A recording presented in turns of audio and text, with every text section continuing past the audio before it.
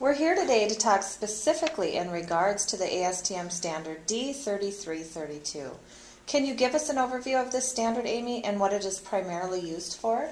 Sure. This standard helps determine the shock fragility of products, and it may also be used in determining whether or not your packaging is sufficient enough to protect your product during shipment. So what we do is there's two test methods within this test standard. Test method A is used first, and then that helps determine the product's critical velocity change. And then from that data you move on to test method B, and you determine the maximum critical acceleration that the product can see before damage.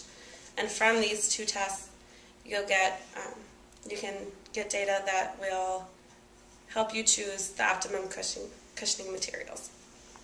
What type of equipment is needed to perform shock fragility testing? Sure. First of all, you need a shock machine. You also need a signal conditioner and accelerometer. With the accelerometer, you attach it rigidly to the base of your product or somewhere within your shipping container, somewhere probably near the center, and then from that you attach your package rigidly to the shock machine.